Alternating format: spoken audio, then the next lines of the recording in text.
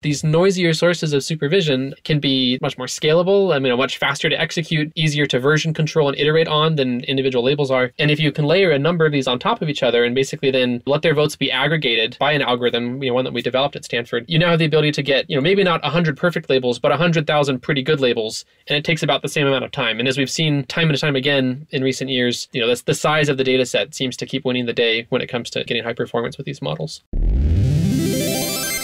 Bandwidth for Changelog is provided by Fastly. Learn more at fastly.com. Our feature flags are powered by LaunchDarkly. Check them out at launchdarkly.com. And we're hosted on Linode Cloud servers. Get $100 in hosting credit at linode.com/changelog. This episode is brought to you by DigitalOcean, Droplets, Managed Kubernetes, Managed Databases, Spaces, Object Storage, Volume Block Storage, Advanced Networking like Virtual Private Clouds and Cloud Firewalls, developer tooling like the robust API and CLI to make sure you can interact with your infrastructure the way you want to. DigitalOcean is designed for developers and built for businesses. Join over 150,000 businesses that develop, manage, and scale their applications with DigitalOcean. Head to do.co/changelog to get started with a $100 credit. Again, do.co/changelog.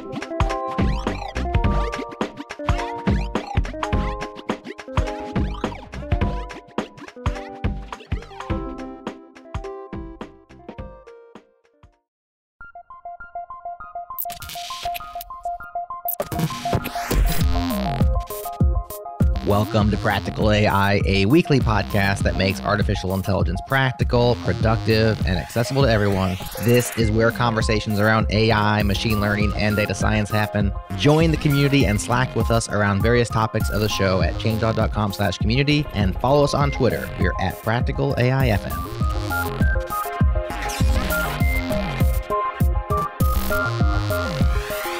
Welcome to another episode of the Practical AI Podcast. My name is Chris Benson. I'm a Principal Emerging Technology Strategist with Lockheed Martin. And unfortunately, Daniel was not able to join us today, but I have a guest that I'm excited to talk to today. I have Braden Hancock, who is the co-founder and head of technology at Snorkel AI. Welcome to the show, Braden. How's it going today? Thanks. Glad to be here. Doing well. Well, I was wondering if you would start off telling us a bit about your own background and let us understand how you got to where you're at, and then I'm looking forward to asking you more about Snorkel AI. Yeah, absolutely. As you mentioned, I'm currently a co-founder and head of technology at Snorkel AI. The company's been around for about a year and a half now, maybe coming on 2, and it's been a blast. Before that, I was a Stanford PhD student, along with all the rest of my co-founders. That's actually the origin story of our company. And then that's what brought me to the Bay Area in the first place. I was actually not in computer science originally. I came from mechanical engineering and just found myself consistently being drawn to machine learning. And then finally, saw the writing on the wall and made the jump myself going into grad school. So I'm just curious, because we hear that kind of story a lot where people are coming in from an industry that you may or may not expect that to happen. When you were still doing mechanical engineering, what was the draw into machine learning for you at that point? I'm just curious what it was that started that process of sliding over. Yeah, no, I completely agree with you. I think we see a lot of people make that shift, and it's perhaps not too surprising just given how rapidly the field is growing that the people have to come from somewhere. But for me, I think part of it's just how much faster the science is in computer science. The fact that you can iterate so much more quickly. As an experiment can be run in seconds or minutes, certainly set up and run in a day often, for certain experiments compared to when you've got a mechanical rig and there are parts and, one bad transistor and the whole thing's kind of suspect, and there's just so many more failure modes and such longer timeframes that I kept coming back to. I want to be able to answer questions quickly, and I could do that so much faster in CS. And do you think that's going to be a situation that we see over and over again with people in various industries pulling in? We've seen a certain amount of that. I tease Daniel a lot. We end up talking to people that come from physics a lot, and one way or another, they found their way over. So do you think that's going to be very typical with mechanical engineers constantly finding the need to use machine learning to get their jobs done, and whether or not they jump over to the dark side or not? I'm sure we'll continue to see plenty of people jump in from over there, for different reasons probably, right? I think for a lot of people, you end up finding that the best way to do your job is to use machine learning, and then you realize, hey, this is actually a really cool tool. I think I'd like it to be more than just a tool for me, and then you really lean in and start, diving in a more permanent way rather than just in sort of an applied sense. Gotcha. So I'm just curious, what was your first experience as you started getting into machine learning before you made the full jump? What was that thing that was drawing you in? What kind of models were you doing? What was your tooling that made you think it might be time to make a shift? This maybe just shows how thick I am, that it actually goes all the way back to high school, that I had my first dabbling in machine learning and loved it, and just didn't realize then that I should have just embraced it wholeheartedly from the get-go. But there was a lucky break for me. There's an internship program for high school students near Wright-Patterson Air Force Base in Ohio, where I grew up. And so I was on a project using MATLAB, of course, the lingua franca of mechanical engineers, not the Python of machine learning engineers. But yeah, so the task that I was assigned to was using genetic algorithms to design better airfoils, so some non-gradient based optimization. And I thought it was so cool that even after I lost my MATLAB license, during the school year, I had to go back to high school. This was after my junior year. I used Excel, and I had a separate tab for each generation of the genetic algorithm, and tried to recreate it there, because I was still, of course, a lousy programmer, but just thought the ideas were so neat. Very cool. So is it genetic algorithms were what actually pulled you in, and going from that and thinking all the way to now as a co-founder at Snorkel AI, what was the crossover right there that got you to Snorkel AI? Yeah, I'd say, from the very beginning, one of the ideas that drew me in was there should be this different interface for getting things done, for transferring information from an expert into a program that can now do work for you. And I think historically, that's very imperative code, very much like describe exactly what you want done step by step. And that was less interesting to me, felt a little bit more like your job's just to translate, from one language to another. But the cool thing about machine learning, or AI in general, I think, is that you get more of a sense in the right setup of, if you can tell me what's good, then I can find it. There's this better synergy between the human and the computer, where now I can show you what I want, even if I don't know how to get there, and you can get there, where you here is the computer, of course. So I think that's the broader idea that was really appealing to me all along the way, that had me coming to machine learning. And then throughout my PhD, I kind of dove into that problem much more deeply of, what really is the best interface for getting domain knowledge from an expert into a model? And that's, those are themes that I explored for multiple years that, along with my co-founders, ended up, being what led us to Snorkel and then Snorkel AI now. Just to dive in there a little bit, was there a particular itch that you were scratching in that context that actually led to Snorkel AI? Was there something you can relate where it's like, well, guys, we got to solve this particular issue. This is something that we need to dive into that might have been the specific genesis, or? Yeah, so I'd say one thing that my PhD advisor was fantastic about was Chris Ray at Stanford, and he I think is very good at making sure that the problems you're solving actually will matter to people, actually solve real problems. And part of the way that you do that is by, on most papers, we would try and have real world collaborators work with another, company or research organization or government entity or something, where we could make sure that this actually solves your problem, so people are more likely to care. This is likely going to stick and, and have a potential to make real impact. And so very early on in my degree, as we were looking at what is the effective bottleneck for new machine learning applications, what is it that stops people from solving their problems as quickly as they'd like to, the realization came that bottleneck is almost always the training data. We saw kind of the writing on the wall. Deep learning was blossoming right about then. We saw these super powerful models. Feature engineering is becoming a lot less necessary. A lot of that can be learned now, but with the one caveat of you can do all this if you have just mountains of, perfectly labeled, clean training data ready to go for your specific task. And that in reality never exists, of course. And so that I'd say was the real impetus for this line of work was, this is what stops people. In academia, it's download the data set and then do something cool with it. But in industry, it's get the data. Steps 1 through 9 is, where am I going to get my data, and do I have enough of it, and is it clean enough? And these annotators are doing the exact wrong thing. I can clarify the instructions. Is this good now? It's iterating, and 80% of the work is making that training set. After that, pulling off some state-of-the-art model in the open source and running that's the easy part. Yeah, it's funny. You would think of AI as I think people outside our industry look at this and think, we're doing this, dark magic of AI and producing the model. But every time we talk to somebody, it's always trying to get set up to do that. It's getting to the starting line of doing the actual modeling itself that people are struggling with. So tell us a bit about Snorkel AI. How did that blossom out of this experience that as a co-founder you were having, and as well as what the others were driven to do as well? And can you tell us a little bit about your co-founders and just kind of how the whole thing got started? Yeah, so we feel very lucky at Snorkel AI to have the founding team that we do. It's a little bit larger than you typically have. There are 5 of us. It's Chris Ray, who I mentioned was my PhD advisor, myself, and then 3 other previous students. We were all sort of in the same cohort: Alex Ratner, Paroma Varma, and Henry Ehrenberg. And all of us, began at about the same time, our grad school experience and picking up different projects. And all of us were just drawn to these ideas and ended up collaborating in almost every combination you can think of between the 4 of us on different papers through those years. And it was going to be in the beginning like, this is an interesting idea. Let's run a quick experiment, pull up a Jupyter notebook, test some of these ideas.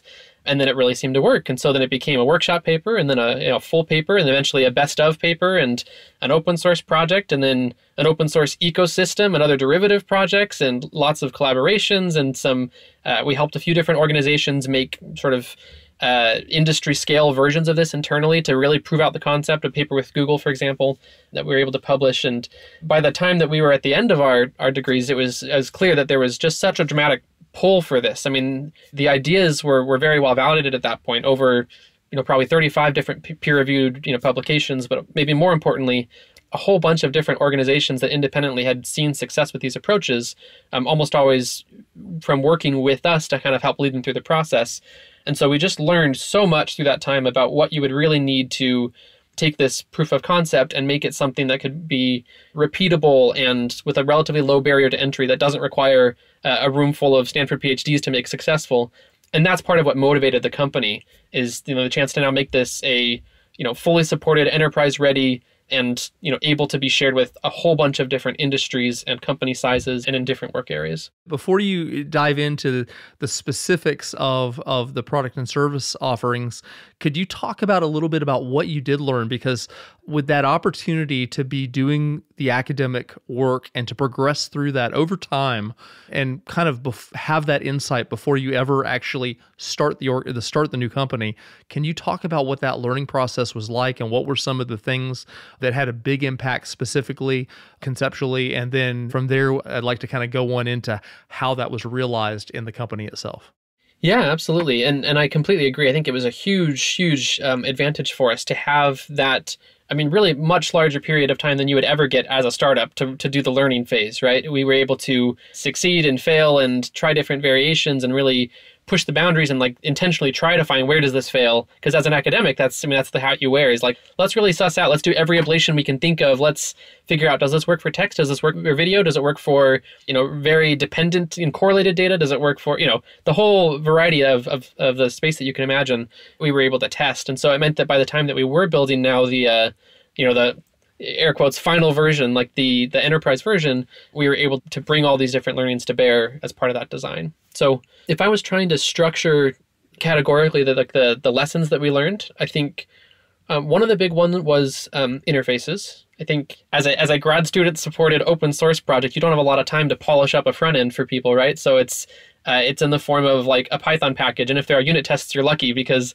that's, of course we cared about that, but it's not necessarily in your incentive. Unit tests don't lead to papers, right? It just means you have some more stable development as you work. So it was fine and it worked well. And we, of course, did support it as much as we could. But I think one thing we did realize is, we were writing a lot of the same code over and over again. There were certain templates for labeling functions. I think we'll talk more about those later, but third-party integrations or just sort of patterns of sequences of steps that people would try that get lost between the forest of scripts and notebooks. Whereas if you can set up a properly structured interface and GUI as well as other access points, you could really dramatically improve the likelihood of success. So that's one category, the interfaces, I'd say. Okay. What else did you learn along the way? Was interfaces the primary driver there, or were there any other key lessons there? Yeah, no, I'd say interfaces was a big one. I'd say if I was grouping it into other areas, I'd say there was also infrastructure. There was intuitions that we gained and baking those in, and then sort of user profiles or interaction points. So I can say a word about each of those.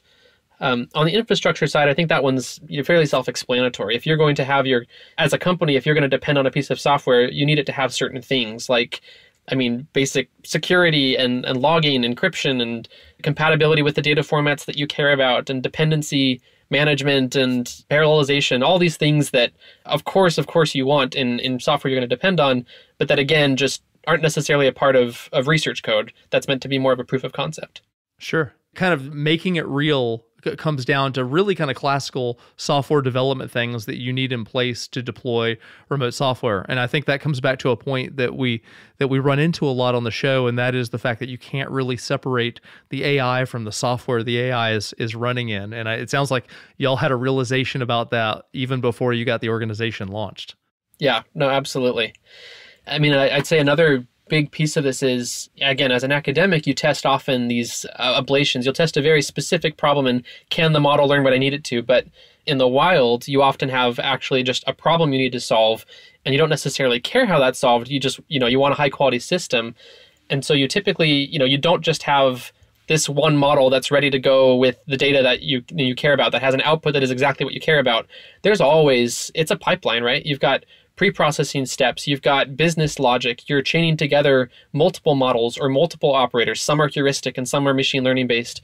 And so this actually gets at one of the big differences, I'd say, in terms of fundamental value out of the Snorkel open source versus Snorkel Flow, the business product now, is that the latter is much more focused on building AI applications, like an application that solves your problem from end to end, rather than just a point solution for a part of a pipeline that is making a training set or training a single model. Gotcha.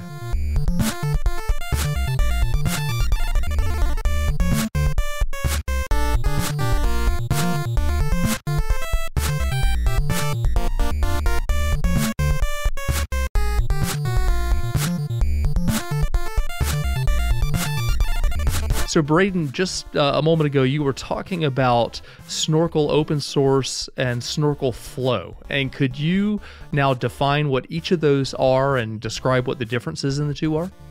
Yeah, absolutely. So if you go to snorkel.org, that's the website for the open source project that, again, began almost 4 years ago at Stanford and served as sort of our testing ground and proof of concept area for a lot of these ideas around can we basically change the interface to machine learning to be around programmatically creating and managing and iterating on training sets. And so that's what that is. It's pip installable. You can pull it down now. It's got 4,000 something stars and is used in a bunch of different projects. Snorkel Flow is the offering now, the primary product of Snorkel AI. And that is just based on and powered by that Snorkel open source technology. But then it's just sort of expands to much more. It is now a platform, not a library. It comes with some of those infrastructure improvements that I mentioned before. It also bakes in a whole lot of the intuitions that we gained from the years of using the open source. There are certain ways that you can guide the process in a systematic way to creating these programmatic training sets or improving them systematically, really completing the loop so that at every stage of the way, you have some sort of hint at what should I focus on next to improve the quality of my model or of my application. So that application, Snorkel Flow is, as I mentioned, that platform is meant to be this much broader solution for supporting end-to-end pipelines, not just the data labeling part, baking in a bunch of these, best practices, tips and tricks that we learned over the years of essentially writing the textbook on this new interface to machine learning. And then includes also, some of those interfaces like an integrated notebook environment for when you do want to do very low level, custom one-off stuff, but also some much higher level interfaces like those templates I mentioned for labeling functions. There are a number of ways where it can be a truly no code or very low code environment for subject matter experts who don't necessarily know how to, whip out the Python and solve a problem, but do have a lot of knowledge that's relevant to solving a problem. Gotcha. Actually, to dive a little bit deeper into both sides of that, let's start with the open source and build on that. What would be a typical use case where somebody would go to snorkel.org and do the pip install, read the docs? And what are you offering with that and through those libraries? What's available? And then in a minute, I'll obviously ask you the other side about taking it to that next level. But if you could kind of give us a sense of what the open source side experience is like, what the benefit of the libraries are, that'd be fantastic. Yeah, so if you go actually to snorkel.org, there's a section on that is tutorials, and we walk through a number of different, fairly simple, right, but meant to be sort of instructive tutorials for different ways you could use the library. So often one of the most intuitive places to start with that is on text-based problems. There also are a couple of demonstrations there for how to apply it to images, and then we've got research papers as well we can point people to for working with time series or video or things like that. But one very simple example, one that we actually rely on in our primary tutorial just because it's very interpretable and almost everyone has the domain expertise necessary for it, is training a document classifier. And in this case, we could say the document will be emails, and you want to classify these as spam or not spam. One way you could do this in a sort of traditional machine learning setting is get a whole bunch of emails that are sort of raw and unlabeled, look at them one by one and label them as this one's spam, this one's not spam, that one's spam, and eventually you'll have the thousands or tens of thousands or hundreds of thousands of emails that you need to train some very powerful deep learning model to do a great job, right? But when you do this process, if you've ever tried to label a data set, you do find that very quickly there start to be certain things that you rely on to be efficient, or that are like basically the signs to you for why you should label things a certain way. So, an easy example here might be lots of spam emails try and sell you prescription drugs, right? So you may see, the word Vicodin in an email, and that's pretty clear to you. This is not a valid business email. This is spam, and you can mark it as such. And you might eventually label over 100 emails that have the word Vicodin, and all of them are spam for approximately that same reason, among other things. There's other content in the email, but that's what tipped you off. And so if you could instead just, one time say, and if you see the word Vicodin in the email, good chance that this is a little, more likely to be spam rather than, we'll call it ham or not spam. Right. You could write that, apply that to hundreds of thousands of unlabeled data points and get, in one fell swoop, hundreds of labeled examples. And those labels may not be perfect. There may actually be a couple examples in there, some small portion where it actually was valid. Someone was asking, did you see where my Vicodin was put? I'm not sure. Yeah. I won't guess. But basically, these noisier sources of supervision can be then, much more scalable, much faster to execute, easier to version control and iterate on than individual labels are. And if you can layer a number of these on top of each other and basically then let them, let their votes be aggregated by an algorithm, one that we developed at Stanford, you now have the ability to get, maybe not 100 perfect labels, but 100,000 pretty good labels, and it takes about the same amount of time. And as we've seen time and time again in recent years, the size of the data set seems to keep winning the day when it comes to getting high performance with these models. Yeah, so essentially that open source library is helping you scale out your labeling so that you get to the meaningful thing, meaning that you're actually starting to create models faster. So a way to overcome that. That's right. Yeah. You can think of it as, essentially as a way of building and managing training sets, very, very quickly, often at a much higher sort of rate of production as well as just much larger magnitude. So at what point, if you've been doing this for a while and you've found that utility in the libraries and such, what is a typical scenario that you're finding with customers where they do need to level up? Maybe they've used the open source software for a while. Maybe they had already been doing it even prior to you creating the company, but now it's time. You mentioned platform specifically. What is it that they are now facing that it's a clear step up and they need the enterprise approach at this point? Yeah, so I'd say there are a number of different reasons for this, and it's a little bit different, which elements of the grab bag are most important for different customers, but I can list a few of those. So, one of the big ones is just the guidance. I think with the proof of concept, library, the open source, over the years of using it, we knew sort of what to look for. How accurate is accurate enough for a labeling function? How many do I need? What, how should I come up with ideas for what a valid labeling function could be? How could I integrate external resources that I may have, like a legacy model that I want to improve on, or maybe an ontology that belongs to the business that has information in it, and how should I integrate that? So there's a lot of what would otherwise be folk knowledge if you're using the open source that you just only get through experience, that we've been able to really bake in and support in a native first-class guided way in the platform. And that's a big difference maker for a lot of people.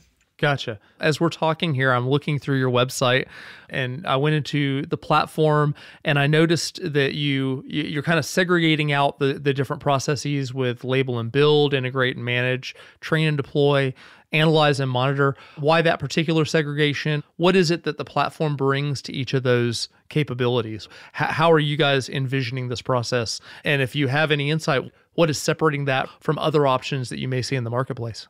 Yeah, so I'd say that label and build is probably the piece of that pipeline that overlaps most with the open source, in the sense that that's the area where you're going to write labeling functions and then likely aggregate these right into effectively training labels, confidence weighted labels for these unlabeled examples that you can now train on. Manage and version piece up next, that speaks to when you have not just a one-off project. When your goal is not just to fill a table in a paper, but really to build something that you have confidence in, that you can come back to, that you can point to in the case of an audit or whatnot. There's extra value in managing all these different artifacts. You've got often many applications that you care about, many teams working on it, many different, artifacts that you create, whether that's models or training sets or sets of labeling functions. So there is an element here that's as well just the data management side of things, and tracking, and inversioning and supporting sort of all of those types of workflows.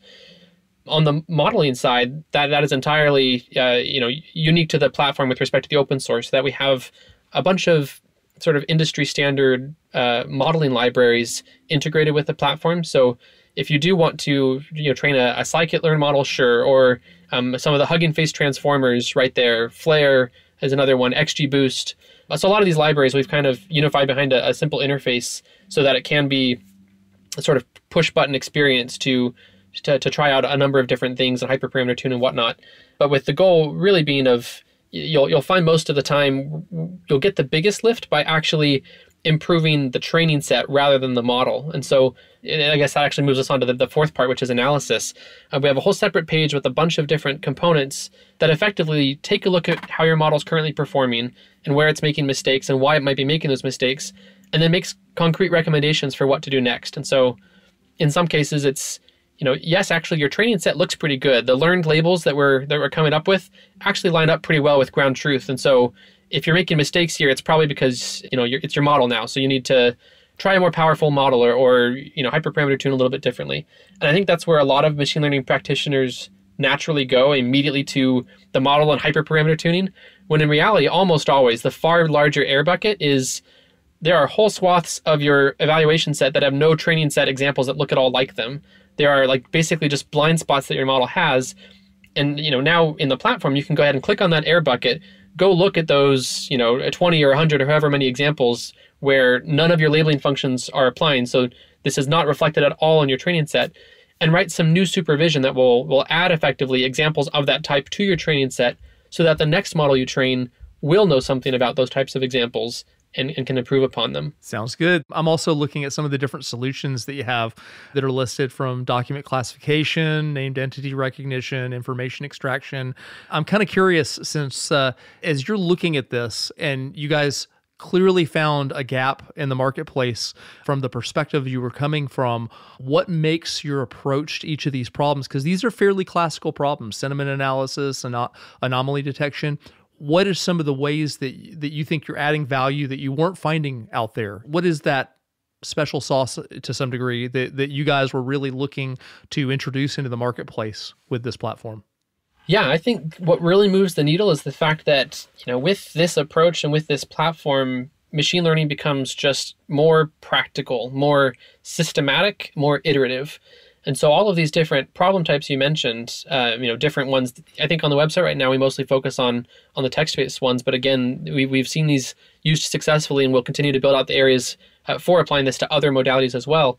But this paradigm is really agnostic to the data modality and most problem types, right? It's at its heart, it is a machine learning problem where you have a training set and you have a model. And when your model is making mistakes, it's often due to what is or isn't reflected, clearly enough in your training set. And so for any of these problems, there are different types of labeling functions that you write for a classification problem versus an extraction problem or whatnot. But fundamentally, once you scrape off that top layer, it looks very similar. And so, this platform really is meant to solve a wide variety of problem types and work in a whole bunch of different industries, and verticals and whatnot, because, again, it's sort of under the hood, they're all relying on the same basic fundamental principles about how machine learning works. And then it was with that in mind that we built the platform.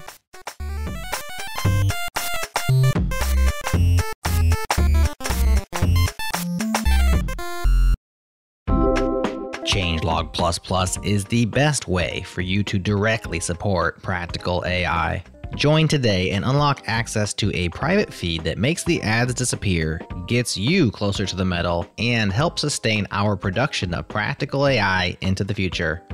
Simply follow the Changelog++ link in your show notes or point your favorite web browser to changelog.com/++. Once again, that's changelog.com/++. Changelog++. It's better.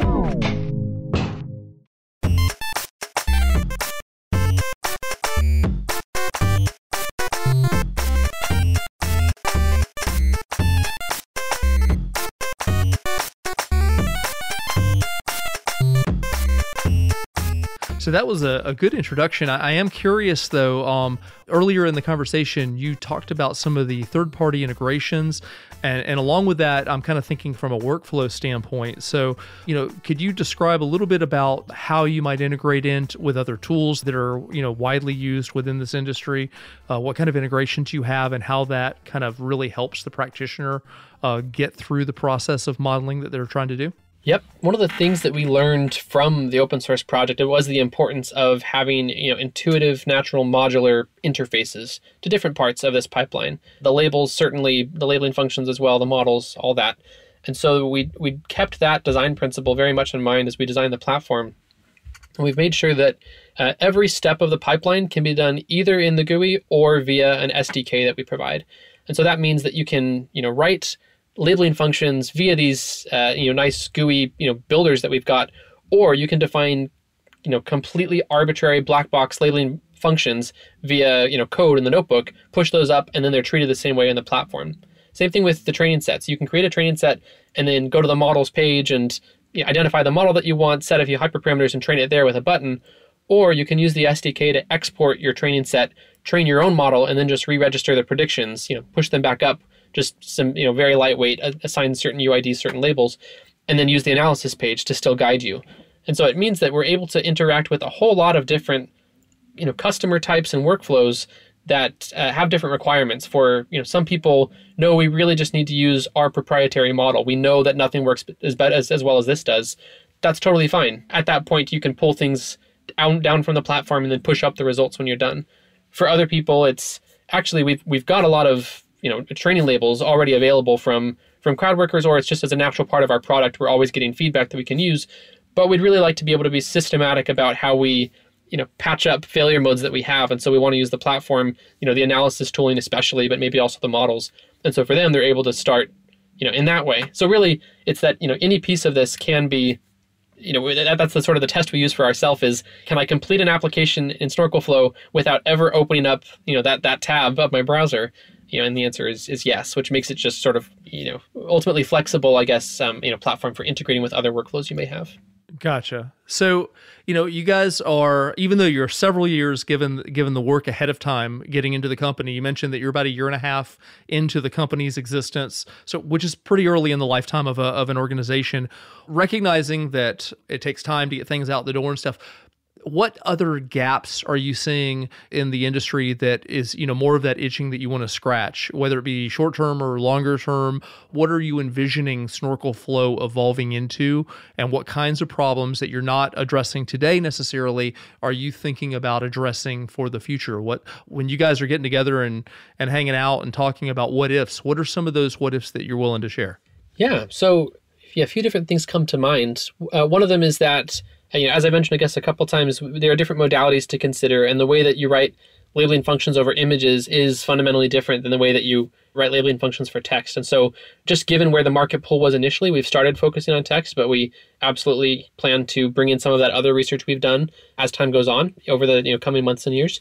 I'd say in addition, another area that's really interesting to us and where we would have this sort of unique leg up based on the approach that we're taking is the monitoring side of things. When you acknowledge that most applications are going to go deploy, it's not great. I've got my model now, deploy it and set it and forget it. Like test distributions change, the world shifts, people talk about different topics, different words get different meanings. COVID was not a part of the discussion a year ago, and now is a huge part of the societal fabric of what gets talked about on social media. So the fact that you do very frequently need to iterate on your models, improve them, as well as just sort of you'd like to know preferably more than just a single number of the accuracy of my model, is that going up or down. It's really interesting to see what types of examples am I starting to get more right or more wrong? What subsets of my data are diverging basically from what they were when I was trained? And so what's really interesting is after you've written these labeling functions, they're essentially a whole bunch of different hooks into your data set. They each observe different slices of your data that have different common properties. And these could effectively become monitoring tools for you, because you can now observe how those labeling functions increase or decrease in coverage over time when applied on sort of the new data that's streaming through your application, and inform you when you can basically set up automated alerts showing you now's the time to go and update things, or here's some suspicious activity going on based not just on did the number go up or down, but we're seeing movement in different parts of the space where your model's operating. Take a look. So that maybe appeals more to the technical, nerdy side of things, but I think it's a really interesting problem, one where you've got that information, right? You have already identified for you these very interesting angles on your problem. And so why not use those to help guide the sort of post-deployment life of a model? I guess at this point, as you were answering that, I want to ask, within the limits, obviously, of what you can share, customers that you have, what are some of the really interesting things that you've seen customers doing with this that maybe particularly things that were outside of what you might have expected? The kinds of things, we all have problems. Everybody in this industry has areas of focus that we're addressing. What are some of the things that made you surprised and, people went, oh, okay, hadn't expected that to see that, or just for plain cool, just something that someone's doing that just wow, I love having our platform involved in that? Yeah. Two things that I've found personally very cool. One of them is the privacy preservation aspect of this approach. That was not necessarily a top priority or top of mind when we were developing these techniques at Stanford. It was often on problems where it's just, I'm trying to get a good result. I want high quality. How can I get high quality? But it's been really cool to see different companies that have the very desirable goal of, we'd like to have our data being seen by fewer humans. We'd like to have fewer people reading your emails, fewer people seeing your medical or financial records. And how can we do that while not sacrificing the quality of our machine learning models? And so it's been really interesting to see them, and working with them, coming up with these setups where now they can take a very small approved subset of the data to give them ideas for how to write labeling functions, or to label a test set to give them a sense of overall how is quality. But then the vast majority of their data never gets seen by a human now. They can take these programs they've developed to go label those automatically, use them to train a model, and then get back just sort of the final weights of the model. And it's really neat to see, and I'd love to see that sort of thread continue, because not just for the privacy preservation standpoint, but also we keep seeing articles about the PTSD almost that you get as an annotator over these awful domains. You hear about some for social media. Yeah, there's some horrendous ones. Actually, even during the Stanford days, we worked with DARPA on a project for human trafficking, where in their case, it was more out of, I think, necessity of keeping up with a very rapidly moving environment where it's these adversarial setting, and so your training set's always losing its value because things are always changing. And so they needed to be able to create training sets very quickly, and they did with Snorkel, which was cool. But also, conveniently now, there are that many fewer people who need to spend a day sitting in front of these awful, human trafficking ads. So I think the privacy standpoint is very cool. I think another interesting application we've seen was we had one customer who, and I'll try to appropriately obfuscate here, but they had an application that was affected, we'll say, by COVID. When you suddenly have the stock market, plummeting, and there are certain risks associated with that for different businesses. And we were in the middle of a POV engagement with them. Sort of they were test running the product to see how it worked for them. And they came to us and said, okay, this was not part of our scoped, work, but this suddenly matters a lot to us. And our typical process would take about a month. Do you think you could help us? Could we try and use Snorkel to get some result faster? And so since it was very early on and we hadn't necessarily had a lot of time to train them yet using the platform, we said, sure, we've got some ideas, give us a sec. Threw 3 of us in a war room for the day, ordered some burritos, and hacked away. And by the end of the day, we were able to extract the terms that they needed with over 99% accuracy on their application. And that was achievable with a model that was trained on tens of thousands of examples, which we didn't need to label. We were able to quickly come up with what are the generalizable, rules and principles here that we could use to create a training set to train a model that now, can handle edge cases and things much better than these rules, and then get the high quality that they needed. So that sort of, live action, the nerd save the day, right? Kind of moment. No, it's a good story. Super cool to see. You've raised several interesting points there, one of which is the fact that in real life, as this technology is more pervasive, that these dynamic, ever-changing data sets are a reality we have to contend with. I mean, are you seeing the industry getting more flexible at large? In addition, obviously you guys are, in terms of thinking about the fact that that's something that has to be accommodated, but I would expect that that is something that has to be addressed more and more. Do you have any insight into or any thoughts into where we're going in terms of us moving along this curve from these, static labeled data sets that we were talking about historically at the beginning of the conversation to this dynamic, especially since COVID has struck, the ever-changing world on a day-to-day basis? What's that trajectory look like, and how are you guys preparing for that?